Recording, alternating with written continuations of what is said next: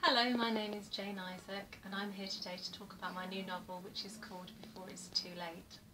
The book is set in the very picturesque town of Stratford-upon-Avon and in its surrounding countryside, which is absolutely beautiful. And I've been very lucky to spend an awful lot of time there over the last 2 to 3 years in the name of research. The book introduces a new lead character for me. Anybody that has read my previous books will know that I usually work with Detective Chief Inspector Helen Lavery. But this time I'm trying something new and I'm very excited about it. It introduces Detective Inspector Will Jackman, who is a very exciting and very new character. The book opens with a kidnapping. A Chinese student goes missing in Stratford.